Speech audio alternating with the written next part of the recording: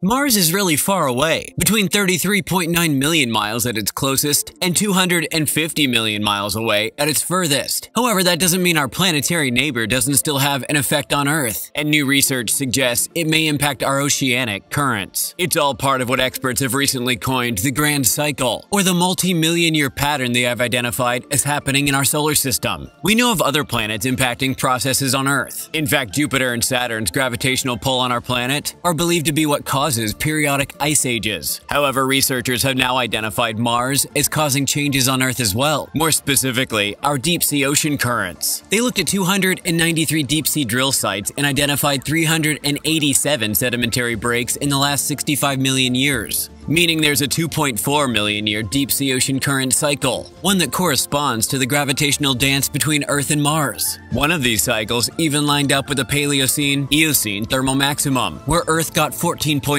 degrees warmer. And this is sort of good news with regards to climate change, as experts believe the Gulf Stream might halt if too much fresh water melted into the ocean. But this evidence suggests it might simply change instead.